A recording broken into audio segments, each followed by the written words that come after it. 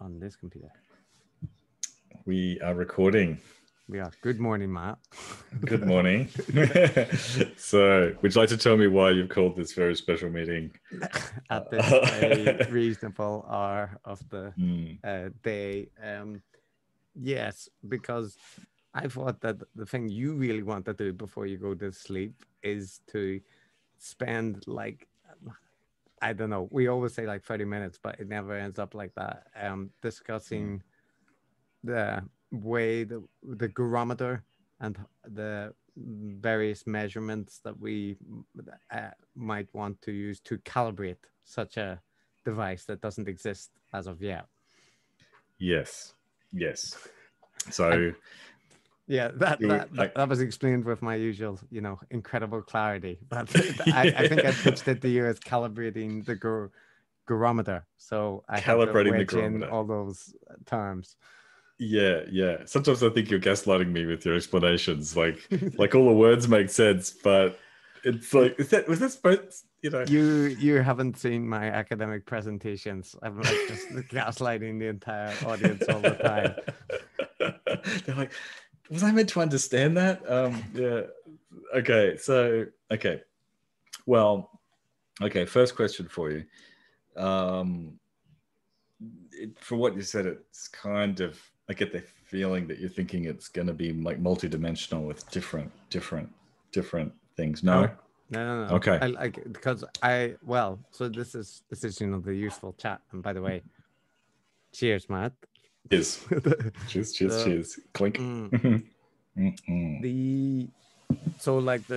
way I see it, there's a ton of ways that we could go, but if we wanted to be serious about it, we would have to, do a whole bunch of stuff that I don't want to do. So I want to keep it relatively light and not make it a chore. And then for that, I think the easiest thing is that it's unidimensional, that all of the scores are pointing in the same direction, and that we basically, you and I can just independently score the gurus each episode. And then at the end, maybe we can discuss, right? And we don't have to go through each thing, just where we differ significantly might be interesting. But one of the things I thought about that as well, and by the way, if any of this you can just disagree with, it's just my idea. Yes, go ahead. Nothing is set in stone. Is that so like we talked about on the ContraPoints episode, there's an issue about whether scoring high on it is a bad thing or a neutral thing, right? And because like we said, we're not saying in the episode that we don't want to say that being a guru is necessarily bad, but if we make the gurometer such that a high score in it makes you a bad guru, then that implies but I kind of think that's the easier way to do it, because things like galaxy brained takes, right? If we make a score for that, or we make a score for profiteering, grifting, these will all lead to high scores, high negative scores. And I don't really see a way to do it where we have positive and negative attributes equally leading to a score, because that wouldn't really make sense. Yeah, but I'm confused because you said before that you just wanted to have one score. It'd be really, really simple, but you're sort of hinting at there being different things. But grifter, I mean, grifter. So I thought you were talking about the factors in it, and I'm thinking of a score of some on between 5 to 10, whatever is a reasonable amount of things for us to decide are important, and then the total adds up to a round number, right? But they all just add up collectively. So if you get 5, 5, 5, 5, 5, then the kind of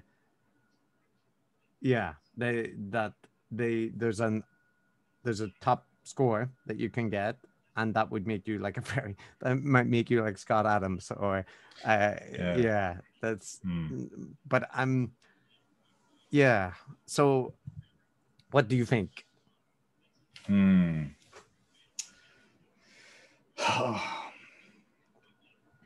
Don't put your psychometrician hat on, because No. we don't want to make it work. No, I'm not. No. So I guess my concern is, okay. No, I guess that's all right.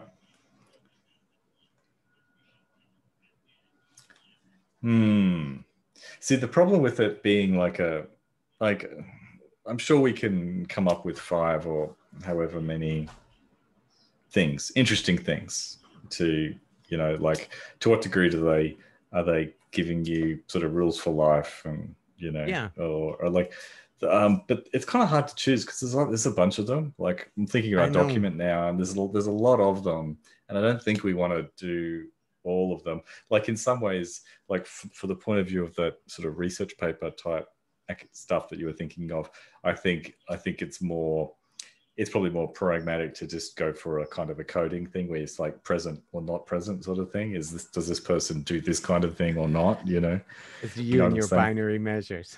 Yeah. No. I'm thinking quality. I'm embracing qualitative coding here. Qualitative binary. that's what to my mind, that's what qualitative is. It's basically just binary things, How dare you, Matt? How dare you? That's that's what it is. It's like, is a Chris a member of the IRA or isn't he? It's binary. There's shades of grey, Matt. There's shades of grey in that question. Is there? You could be an affiliate, a friend, like have your provisional membership. Anyway. Provisional IRA. Oh yeah, provisional IRA. So okay. So I had the same thought that, like, if we tried to do it properly, it would be like a long thing. I would imagine at least kind of 10, but that might be a pain, though it might not be if it's just a matter of, like 1 to 5ing people on like 10 metrics. That like doesn't take that much time. The idea, but what I like is I like the sound of, and again, just hear me out and see whether this might work. But like, imagine like you could have 10, or we could even add to it, as we wanted to. But it's just kind of like a tick and flick thing. Like, do they do this kind of thing or don't they? Right.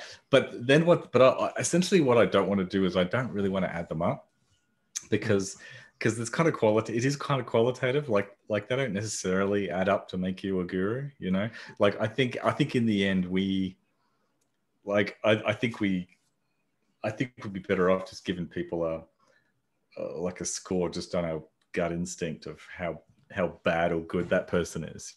That's what I'd like to do. So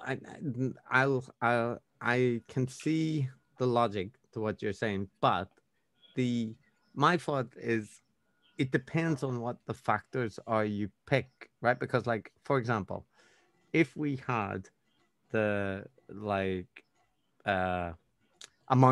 diversity of subjects tackled or something, right? Like the thing that I would consider like galaxy brain, right? Hot takes on lots of different subjects, or are you a specialist in one thing and that's what you mainly talk about? So if we took like the diverse coverage as a high score, like say a 5, right? A 1 to 5 scale, then you had, monetization and like level of profiteering, or from, are you selling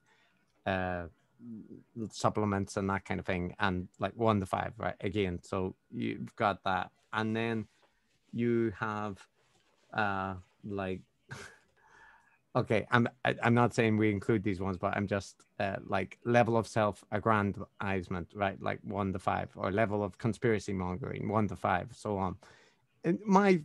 If you had those kind of measures, right, and you had like 5, 5, 5, 5, 5, and you had somebody that was like Eric Weinstein or something like that, I think they would score high, whereas someone like ContraPoints would score low on those measures, and that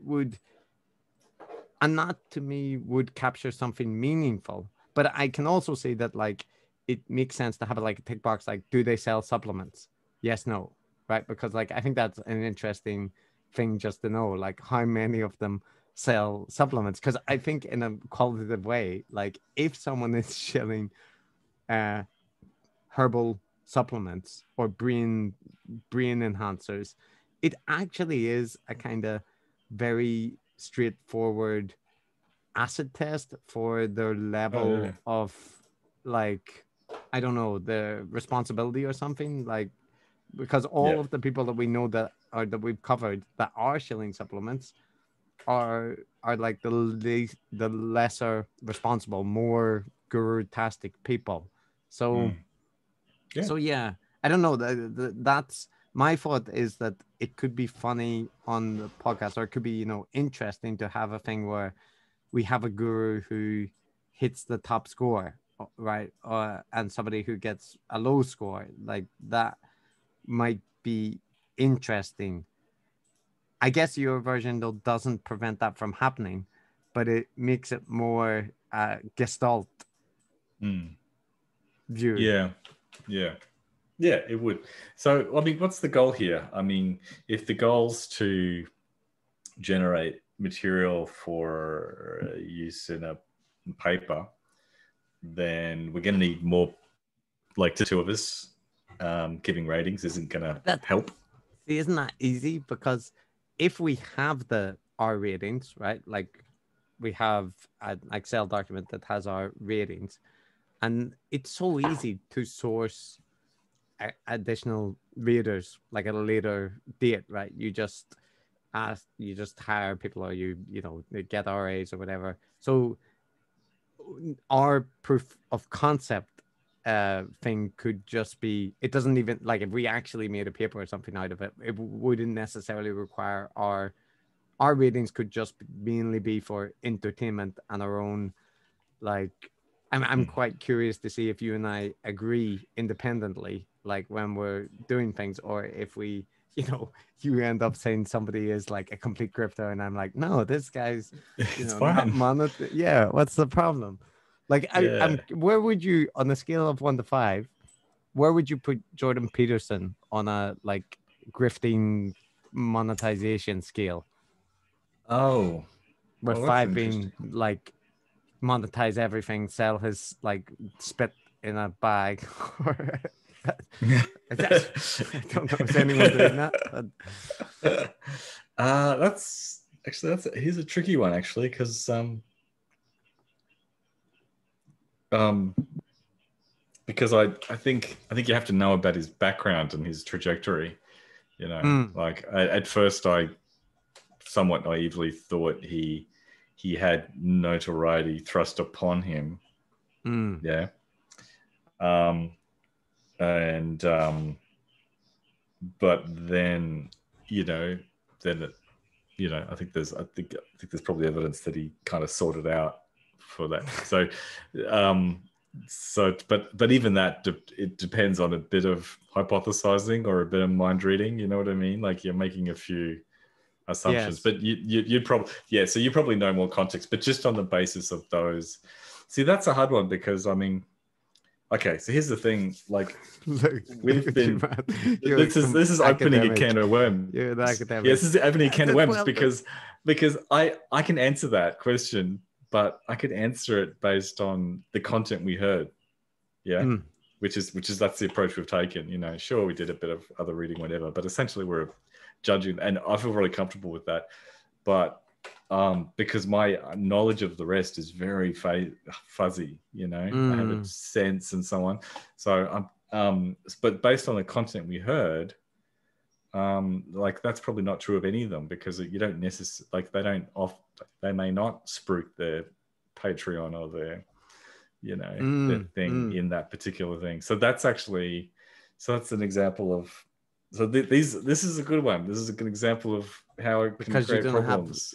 well, so it would cause, I think it would cause problems if we were trying to, like, we were trying to argue for an authoritative coding.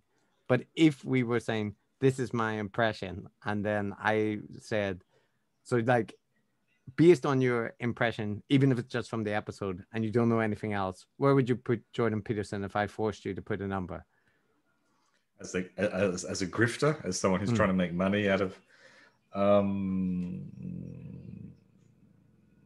low, like maybe one or two.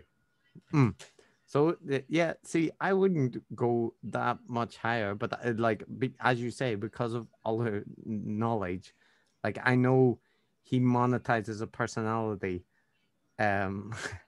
test, right? The like based on the big five, and I know that he put his name to a business school course, which was like apparently right. he designed the syllabus and stuff off, but it, it was basically just rebranding a business school course. And I don't know a bunch of other things, but people have suggested to me that like he did a lot of weird advocacy for fossil fuels industry or something. Apparently, I don't know. Like I don't know if that's true, but it's kind of in my background knowledge. So for me, it would push him up to like a 3 or 4 because he could monetize much more, right? He could be selling like Jordan Peterson branded hot pants or but that's lobster sauce. But I'm very uncomfortable with the whole grifting category or rating category because I mean, like take the Obamas, yeah. Are they are they grifters?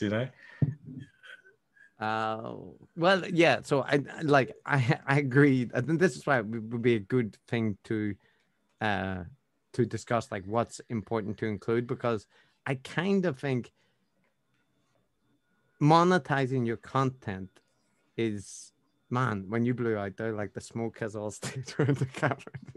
You look like the guy from the X-Files. But the chucking clouds, that's the technical term for it. Chucking clouds. That's it. Yeah. Well, monetizing your content is something that like people judge very harshly on the opposing ideological side, but they don't do the same when it comes to like people they agree with, right? And there's a double standard there, which I recognize as well. But on the other hand, I do think there's something within the sphere of gurus about people branding themselves and then using that to, like JP Sears, for example, is a really good example, because his content is super heavily branded with these like supplements, right? Which also tie in to his kind of like the whole package that he's offering. And like you talked about in the episode, he's very much aware that he's building a brand, right? That he wants to market and which he uses the money. And so I think that in the case of JP Sears, I'd put him like really high. And when I think of like someone like Douglas Murray, for example, I don't get that same impression, right? I get a journalist who, yes, cashes in on things and, sells books and so on.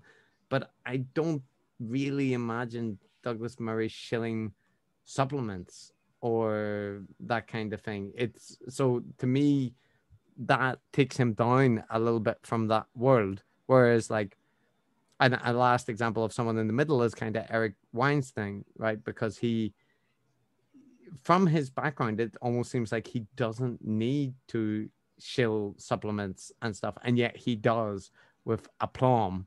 And like, he records his own playing his ukulele like stuff for, and I'm waxing lyrical about mushroom like the pills or whatever, mushroom soup. So yeah. So does he actually sell supplements? Does he? Oh yeah, his podcast is not only does he sell supplements, he, like all podcasters, or not all podcasters, but they're asked to kind of personalize their ad reads. Like they give these little stories about them using the products or whatever.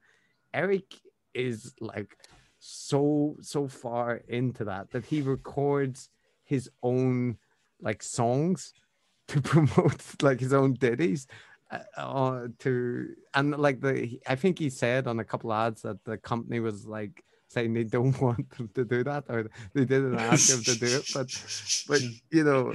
it's and then there was an episode where he mentioned that by not putting out content, he was taking a significant hit on his finances.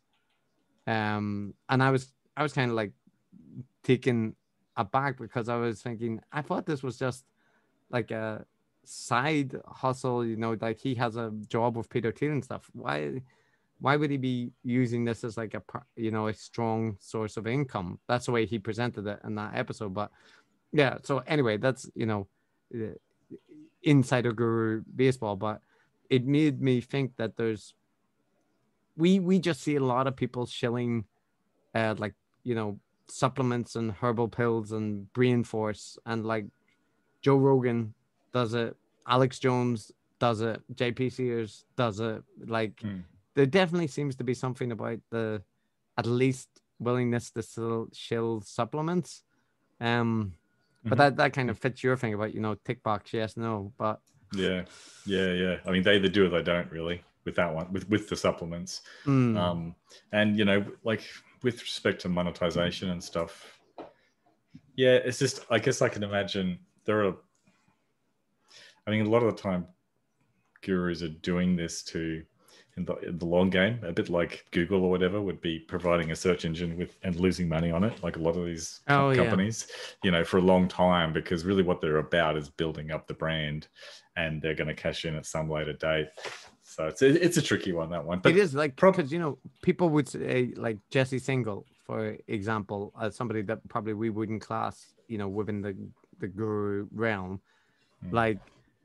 Is he grifting because he has like the super successful podcast? Like he built up an audience and then he monetized it, right? And like that to me doesn't seem illegitimate at all. But there are people within the guru sphere who have done the exact same thing. Built up an audience and then cashed in. So that's why I have a problem with the grifting thing. Like I get it, but it's just very hard to define what's just normal monetization of someone who makes their living from doing it. Yeah.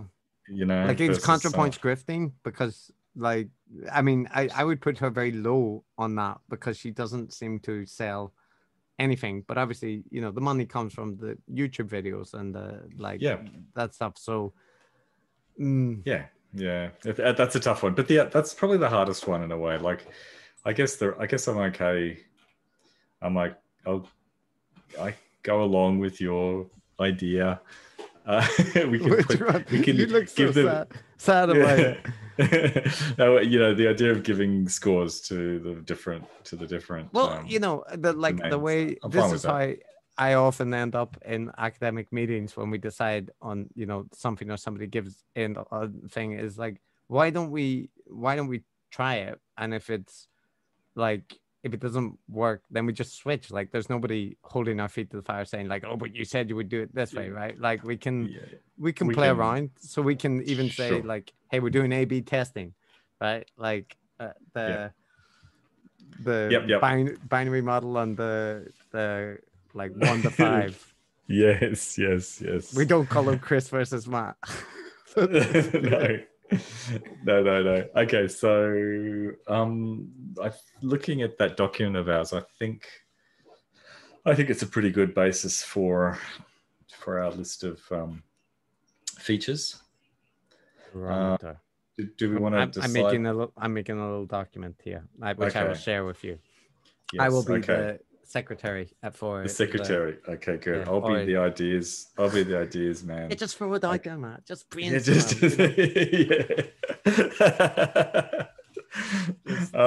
Just don't worry about it. Go crazy. This is a safe space for anything. Throw it all. Okay, let's write the one, how good looking, hot or not. How about that? Hot or not? Why not? Let's put that chili.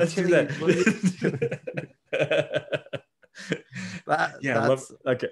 That actually, that makes me feel amused, because there used to be this like Rate My Professor website, like I think it still exists, but they had a like hot or not thing on it, and I think they eventually were forced to remove it, like because I think because of people kind of socially justicey people taking issue. I don't mean this in a disparaging way. I mean, like, I think there was a campaign to say this isn't a good metric to use, but I kind of was like, oh, because I used to find it like I'm not on it, I'm not a professor in the US, but I did used to find it funny to look up people I know and be like, are they hot? Are they rated hot by students? And their students think they're hot. Yeah. yeah, I know. look at that. It's, you know, he's hot. Why is he not got a like thing? But like the bar to be rated hot seemed to be very low as well. So maybe if you didn't get it, it was just really insulting. Okay. All right. Okay, so item number one. First thing. I'm just going to work through this list and we're going to prune it down. But first one is this guru polymath type thing, where they present themselves as special genius with unique insights across a wide range of fields, wide range of areas. That's a key guru-esque. We need a thing, like a catchy phrase for it, but we can come up with those like later. But especially because like polymath sounds too nice for what it is. Like it's kind of being a hot take machine across disciplines you have no expertise in. yeah, that's right. We need amusing and memorable. This one is too labels. disparaging, but like I can think of, Walter Mitty since Walter Mitty, right? That is a famous story. Okay, that's all right. Yeah. Your reaction tells me that's not a good one. No. Yeah. Galaxy Brain, isn't it? Like Galaxy Brain this? Yeah, it is Galaxy Brainness, isn't it? Yeah, I think it is basically Galaxy Brainness. Yeah, it's the... Because if you don't do that, you're not a Galaxy Brain guru. You're a guru. You can be a guru, but you cannot be a Galaxy Brain guru. Yeah, like if you're someone like...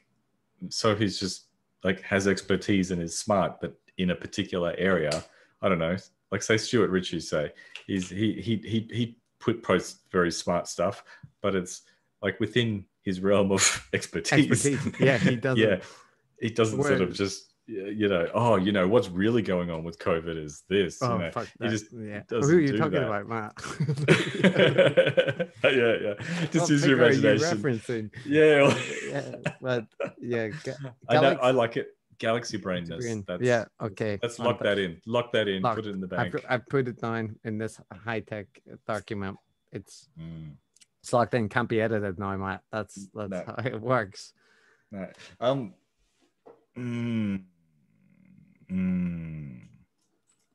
Okay, so the next one on this list is that in-group, out-group thing, which is about how they sort of... Yeah. But I think that's important. No, I do too. And I think we could call it cultishness. That's a harsh one, but by the way, can you say the word that means when you are very polemically, like when you have two sides and people are, very harsh about one side but not the other side? What do you call that? There's a terrible way to get you to try to say a word I want to hear you say without me pronouncing it. Oh, okay. Maybe like just in the current era, P-ship is very high.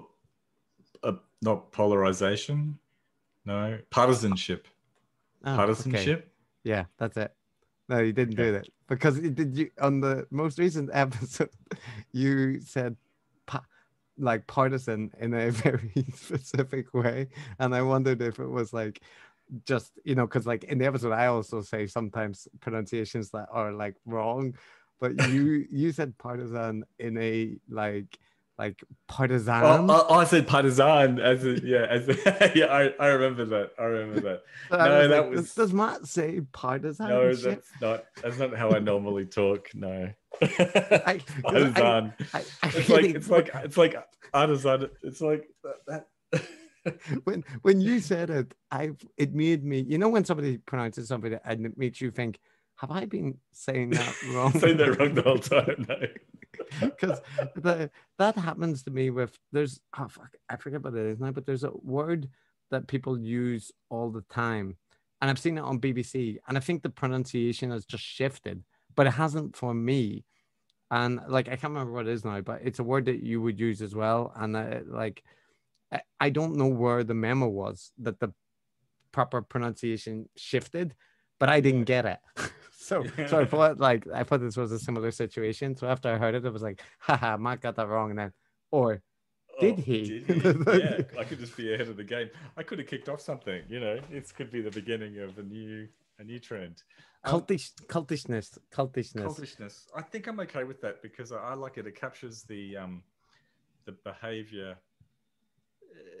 It's the behavior of the leader, and the way they manage their flock and keep them in line, and it's cultishness. Yeah, In group, out group dynamics. So it's not partisanship. It could be partisan. You could say partisan if he's very partisan. Yeah. Partisan. It actually now sounds right to me. Like that's the thing. Like I legitimately telling the truth that when I listened back, I was like, it's one of those things of registering. Like I've done it many times in episodes as well, by the way, where like I have either cut words out that were necessary for the sentence that are just not there, and like I don't know if I edited them out or I didn't say them. But yeah, it's always surprising to me to listen back and find, do they not know how to pronounce that word? Because, and usually you or me kindly cut out the searching for how to pronounce a word. But yeah. Anyway, I'm sorry for making it salient, but cultishness. The reason I'm hesitant with cultishness is because it implies a bunch of other things as well. Like it kind of primarily it implies that you're setting up a cult. Or that's the implication it would give to me, right? Like, is Scott Adams cult?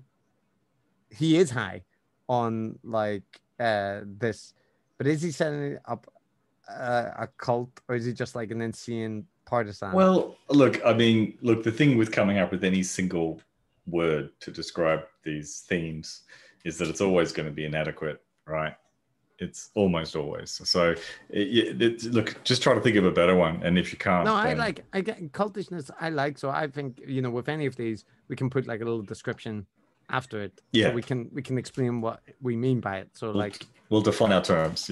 We'll define our terms. Okay, so we'll them at least. We don't mean literally they're gonna do a Jamestown type scenario. It's meant to be evocative. We'll put a little star and say we're not saying they're going to do an ancient ritual on the.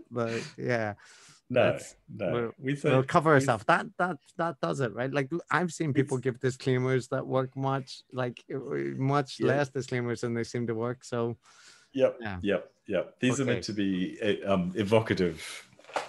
True. Cultishness. Right. Got it.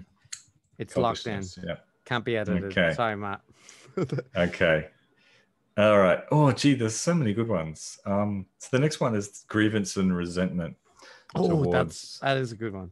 Yeah, towards the orthodoxies, towards the institutions, conventional. I want to use grievance because of the so-called squared people. Like I feel it's honoring their legacy to nice way to put it. To call it like grievance mongering. Yeah. I'm gonna look at our list of our cast and just think about that a little bit. Because Matt, we were very insightful a couple of months ago, like before we started looking at anyone. This is it's quite astonishing, really. It's past us. Good job, because that's a defining characteristic of like almost all the people we've covered, right? Is how much they resent their status, their position, not treated as the kind of go-to. Like in most cases, it almost seems like they're upset that the government doesn't come and ask them like what the strategy should be to deal with COVID or immigration or because I'm right here. I've got all these great ideas and I'm right here and no one's consulting me. Don't they know who I am? And look, it's strongly related to the narcissism. I wrote the Dilbert comic. Yes, that's right. But you know, it's strongly Am I an related. expert, Matt? Am I? You could be. I kind of am. Look, look. You said that exactly like him. Oh no. But look, that's strongly related, obviously, to the narcissism thing, which you before have pointed out is actually the key defining feature. Yeah, grievance. I mean, we have to have that. Don't we have to have narcissism, like self? Well, yeah. We might need to consider whether we combine it with the grievance, because it's almost a. It is a package deal, but I feel you can. It's kind of a package deal. I feel you can have them separate. Like you could be an absolute narcissistic arsehole and yet not have a grievance narrative.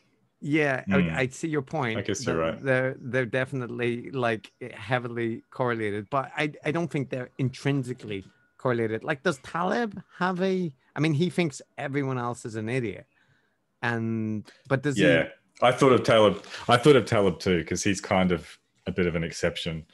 Yeah, he's like high on narcissism, but is he complaining like his grievance is just like everyone else is not him? He's an idiot. Yes. His grievance is everyone else are idiots that are wasting his time. That's his grievance. So, yeah. But that's a pretty weak grievance narrative. Look, it generally does go with narcissism, though. I mean, but Trump that's okay. Even Hitler. They say every conversation. Even Hitler, yeah. I mean, was he a narcissist? I mean, I don't know enough about him. I would imagine that he certainly had a high self-image, and he definitely, I would score him high on grievances. He had a couple of those. He had a few. It seemed. I mean, I guess anybody that's like the leader of a fascistic movement and sets themselves up as the supreme leader probably has to have an element of narcissism. Yes. Maybe. Okay, well, I like keeping them separate, because I could imagine I think you're right. We'll keep them separate. Like Russell Brand, for instance, is pretty narcissistic, but he doesn't really have grievance. Like, he doesn't like the system, but it's much more his narcissism. He complains about this. I mean, they all complain about the system. That's the thing. But I think their level of grievance is different. Like, I would not put Russell Brand at the same level of grievance as Eric Weinstein. Yeah. Like, Eric Weinstein is. Yeah. It's like. So I think you're right. Keep it separate, because the grievance thing is very much a personal narrative. It's that they have been wronged. They've been wronged by. And by extension, society. Yes. Okay. All right. Okay. Where were we? Okay. So I've got galaxy brain, cultishness, grievance, and narcissism. So narcissism's going to be a separate. Yeah. So, yep. Okay. Okay, so I'm wondering, the next one we've got here is personal claims to revolutionary world-altering theories, but I'm wondering whether that might go into with the guru. Galaxy brain? The galaxy brainness. Yeah, it kind of does, right? Because but well, could we finesse it into has a utopian, utopian vision? Is there anyone we've covered that doesn't have a utopian vision? Well, I mean, obviously ContraPoints. She's the one that stands out every time. But even her, I think if you go deep enough into her material, you will approach, a utopian-esque view of what the future is, and it's luxury space communism, right? It's the end of capitalist monopolies, and I don't know. That's just common sense, Chris. That's just clear thinking. I don't know. Yeah. And by the way, I wanted to spring this on you in the next episode, but I can't resist. One of the reviews we got just said, have Liam Bright on, you cowards. 5 stars though. That's great. I like that. That's really good. So was it posted by Liam or it didn't seem to be, unless Liam has created, like the username was bizarre. And by the way, the guy that wrote I would not put it past him. The person who wrote the negative review that I want to surprise you with, so I won't it's so negative. But the username was "I cough in your mouth." And the thing is, I'm pretty sure they didn't make that account, just to because it's Apple, right? You have to have that account that's your username. So I was kind of like, yeah. Oh, well, what a character. Yeah, that's gonna be good. That's gonna be fun. It is. They were very genuinely upset at us, and they detail in exquisite detail what we get wrong. It's good. Yeah, it's good, enjoyable. Good. Oh dear. Okay, where were we? Oh, utopianism. Are we including that? I'm looking at our list. I mean, someone like JP says, he doesn't have a utopian vision, and Jordan Peterson doesn't really either. Like Jordan Peterson's just like, well, this is life. You've got to get used to it. It's always been like this. So that to me, kind of, that's okay, because he's not necessarily I think he scores high in some areas, but doesn't have a super utopian vision. James Lindsay doesn't have a utopian vision. Now you say that, it's kind of giving me the opposite thing, that maybe it's a dystopian vision, which is because the crucial thing is to view the world as on the precipice of disaster, and that's why the guru is necessary, right? Like James Lindsay is warning of the impending doom. Scott Adams is telling people about the danger, and well, if we decide to include it, you could call it the Cassandra complex. I don't get this reference. This is hard. So this is like the little Indians and the big Indians all over again. which I will note that many people seem to have been including philosophers, were like, what the hell's Matt smoking? What the hell? Did you Google it? It's a thing. I didn't just make it up. I seen you shared your paper several times. So,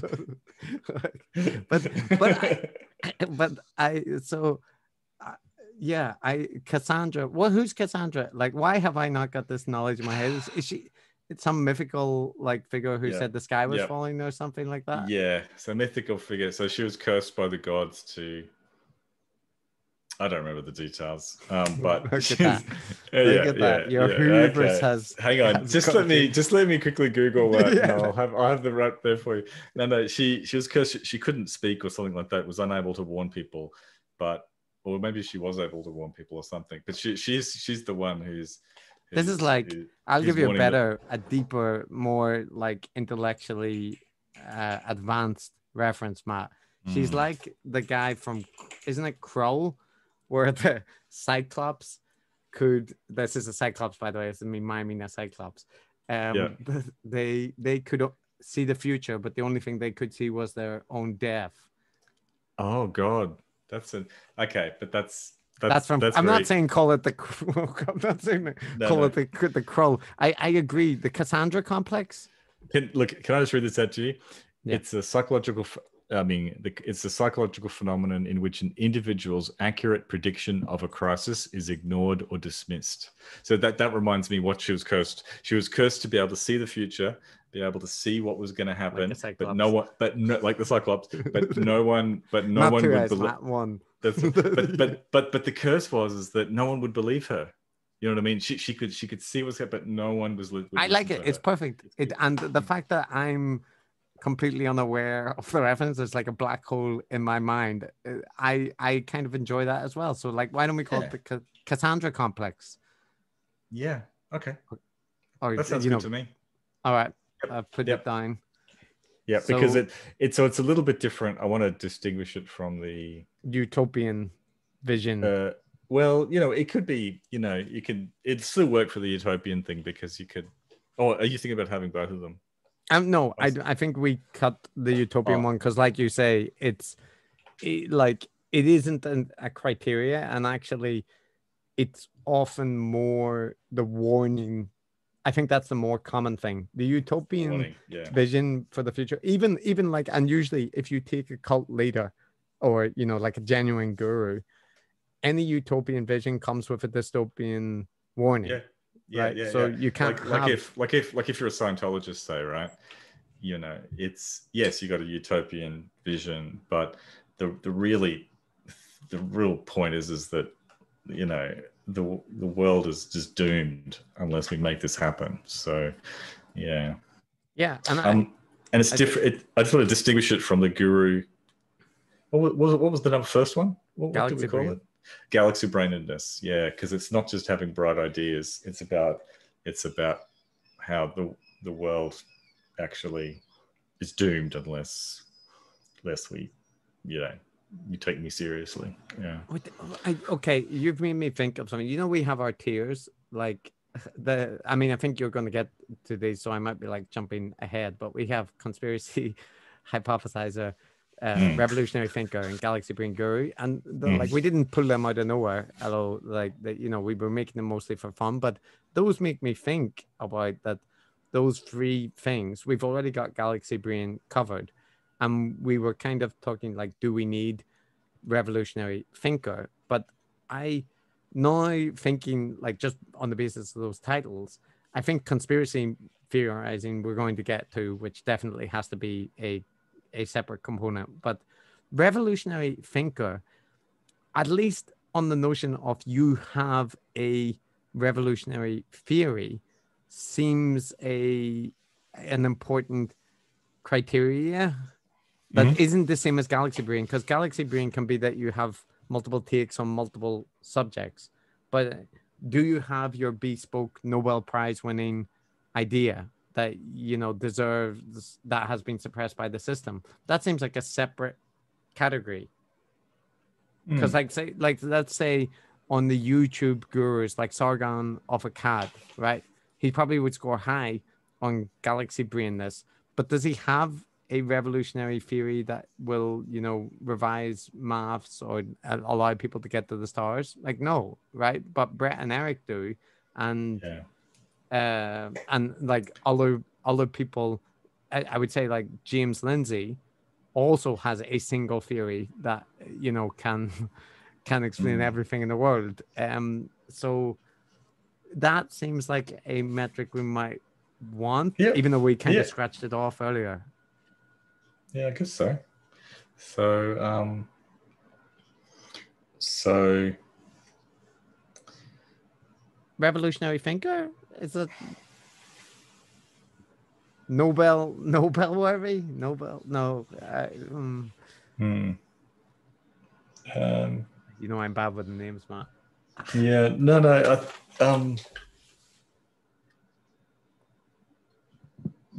World shaking. Revolutionary ideas, revolutionary theory. I mean, it's kind of the same. We're getting at the same thing as what we just talked about with we sort of shifted to the Cassandra thing, which is the warning. But that's the same thing in a way. You know what I mean? That's kind of warning that this thing is desperately needed. You know, like But couldn't you have that, like, to say take Sargon of Akkad or someone? I'm sure he has the Cassandra complex thing. I'm sure he's warning about society collapsing. Jordan Peterson is. But does Jordan Peterson have a revolutionary theory about how to fix things? I guess not. Yeah. He has 12 rules for life. Yeah, but it's like it's kind of a theory, isn't it? And does JP Sears? No. JP Sears definitely not. He doesn't offer anything. No. He's okay. He's just a pit of negativity. He doesn't have anything. But he has those books, like, you know, losers speak, and or like, God, I don't even. It makes me physically cringe to think about him. But loser think. Yeah, but you know, they're very similar to Jordan Peterson's books, aren't they? Where it's a personal recipe to help you navigate this corrupt world. It's not a plan to make the world a better place. Yeah, whereas like Rutger Bregman would score high, right, on that, because he does have a so maybe this is tapping into in a better way the utopian vision thing, because like a revolutionary theory usually implies some utopian thing, but it doesn't have to, right? Like the Brett Weinstein's belief that he discovered a fundamental flaw in that doesn't lead to a utopian future, right? Like at best it leads to slightly better drug testing. yeah. Well, Okay. I'm thinking about I'm thinking about the amount of people that have alternative theories about evolution, for example. Yeah. So that's galaxy brandedness, isn't it? But not necessarily, because like they could be focused just on that topic, right? There could be an intelligent design guy who just focuses on evolution. Oh right. And they do have some, intelligent design thing, like Michael Behe, right? Like I would put him as a guy that thinks he's a revolutionary thinker, but he doesn't have like takes on tons of, I mean, he probably does, but nobody listens to them about tons of other topics. Yeah. Well, I reckon, as you said, this is not carved in stone. We should get them down. Yes. Move on. Sorry. So I reckon, yes, write it down. We've got it for the minute. Yep. Okay. The next one's about the style. Yeah. The pseudo profound bullshit. Oh. Yeah, that waxing. Dan brought that up about the ability to speak in metaphors and to. He did. And that struck me as like a pretty insightful point, and something that we noticed, that like it isn't all of them, but the people who are perhaps the most guru-ish have this like ability to really like just monologue in endless metaphors. Yes. Yeah, it's astonishing, isn't it? So that's super important.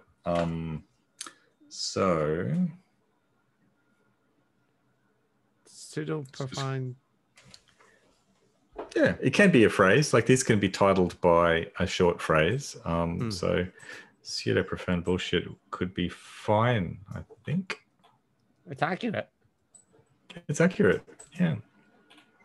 Pseudo profound bullshit. Yeah, I like that. Yep. Okay, we got it. Okay, cool. Oh, So the next one's a bit okay. Let's okay. The last two are pretty easy, but this one's a bit tricky because this one is about this this courting controversy behavior. Oh man, yeah, they're insightful humans we were once upon a time. That we in 2020. Yeah, like that feels like a binary thing though, like because I'm kind of noting down the things that might be just like tick boxes that because there's no reason that we can't have them in, right? We can't have a mixed thing. And courting, like a trial by fire or controversy courting, seems like a yes or no. Yeah. And the other tricky thing about it is it's often happening offline, like it's all happening via other channels. It's not necessarily in the content that we cover. So it's not sort of you know what I mean? I can kind of also think of a text box, like, have they been cancelled? Yes or no? Yeah. It could be anything. Yeah. Like when it comes to the tick boxes, all bets are off. You can just chuck anything in that seems fun because it's easy. But I agree. It's kind of hard to imagine that on a okay, I'm gonna devil's advocate just a little bit. So like if you take like James Lindsay now, he's like courting controversy constantly, right? He used to be somebody that you could, that basically if you looked at his feed, you would just see stuff, culture war stuff. But like recently he's he's gone all out to just, you know, insult people and to say controversial things and to talk about controversial topics. And so it definitely seems that there's a change there, right? Like, and that there are people within the Guru sphere who do that regularly and people who don't. Yeah. Oh dear, Matt, like it, you, Yeah. I've kept you up to date. It's a quarter past one. I'm doing pretty well. You are. I feel we can fire through the last ones to let you sleep. I feel like we're almost there. Yeah, so we'll put a pin in that one. That one can be a tag or something. Okay. You can mull it over. Last two are easy though, I think, because we already talked about them. Conspiracies. Endorsing conspiracy theories, pushing conspiracy theories, conspiracy mongering. Yeah, that's easy. Yeah, easy. And that narcissism. We've already got narcissism. Oh, do we? Yeah. So if we were to stop there, we would have 8. Great. That's a good number. Yeah. And then, so like if we put them on 1 to 5, like just that makes a score out of 40, right? Isn't that right? My maths are correct. It's 1:15 in the morning, so I'm not sure about anything anymore. Maybe. Yeah, I think yes. Yeah, that sounds good. Out of 5, yep, 5 stars for each. By the way, Patreon people, just look. This is the sacrifices that Matt makes for you, and also that I force Matt to make by my children. Because to explain the context, Matt kindly weirded up while my children unhelpfully did not go to sleep until very late. So, and he's an hour ahead of me, so it's now 1:15 midnight for me, but I'm okay. But at 1:15, I might be pushing it a bit more. So it's like Chris is like he's got 1 hour on me and about 10 years. So with those two advantages, that's I think right. So. Yeah. Okay, but so look, this is what that $2 provides. I'm very sorry, Matt. I'll make this up to you somehow. I just want all the listeners, if we do release this, I'm like available like anytime. I'm super flexible. I've got very, very few commitments, but the only time that Chris is available is at god awful times. It's like before the sun comes up in the morning, or after midnight at night. Kind of like a vampire. When everyone else is sleeping. That's like a vampire existence. I do apologize for that, but I appreciate the sacrifices you make on my behalf. No, very good.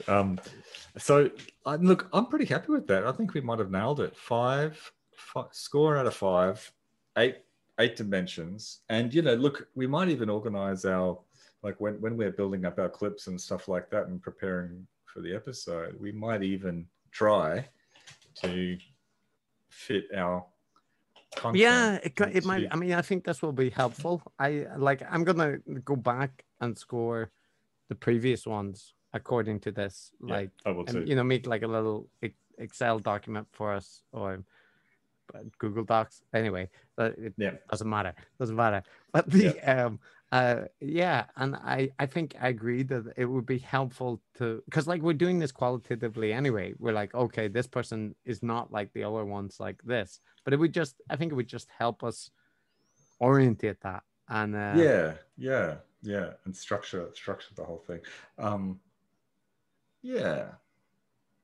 That's good. Look, Matt, that's good. That's good. We're done. Your brain has lasted through till now. I appreciate that a lot, and you did very well with the cocktail. You held off on it, and I held off on the cocktail, and we've done it. We've done it. Look, I even think we could package. We discussed this, like whether we release this or whatever. But I actually think we could easily change this into like a short segment on the next episode, or like a separate special episode after going through this, right? Like just kind of explain each of the content, like when it's a reasonable hour. That's right. When it's a reasonable hour, I'll be But for 1 a.m. your brain, this is in 10 years' time, if I'm this on fire, go on again. It's true. It's true. I'm proud of I'm myself. impressed. Thank you. I'm very impressed. I'm feeling very proud of myself. Look, No, and no. I think this could be a good episode because there's a lot. I mean, we haven't said it because we know what we're talking about here. We've talked about it before, but there's a lot that we could say about each one of these things. Agreed. Like I like it, and so I will make because you sacrificed and stayed up. Now you get to go to bed, and I will, do the technical, the wizardry. You wouldn't understand. Does it involve an Excel document with some columns and rows? I am a No, professor of statistics, Chris, but it's very complicated. I'm talking about I put in videos and dragging and dropping things on the websites. These are very complex procedures. No, I don't want it. That's I don't even understand what you're saying right now. That's how much I don't understand that. Yeah. No, thank you for that, Chris. I know you don't sleep because you're a vampire. Yeah, I will do that, and that will be my punishment for keeping you up. And also, like just before we say bye-bye, do you notice on this video that like I have a very pink face next to this white background? Yes. Like, you do. Is this from one beer? Like I've got a red glow now. If so, that's very depressing. I don't know. It's because you're not getting enough. Natural. It's because you're not getting enough sun. Yeah, it maybe. It could be. I mean, it could just be you're not getting enough sun. You're in Japan. You're pale. It's winter. You live in Australia. That's just lording it over me. Look at this. Look at this healthy glow. Look at this. I mean, I'm basically yellow. I probably look jaundiced. Tanning beds exist in every culture, man. Not every culture. That's probably not true. Anthropologically, that's not correct. But in Australia, we have this huge tanning bed. It's called the outside. What? Yeah, the outside. I remember that. But yeah. All right, you go to bed, and but this was fun. Like, apart from me feeling, internally bad for keeping you up, it was still enjoyable. It was good fun. Yeah, it reminds me of there's this Follow Ted episode with a bad priest. You like Follow Ted, right? Like the jungle priest, and he has this line where he says, "I had my fun, and that's all that matters."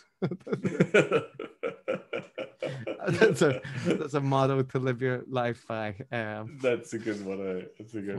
I love that show, actually. I watched it again just a few, recently. I watched a few episodes, so like a couple of weeks ago. I haven't. Maybe I should go back and put in low on my Follow Ted references. But anyway, I'm not gonna keep you up with talking nonsense about Follow Ted. So good night, Matt. Thank you. Good night. And, thank you. Speak to you soon. Bye.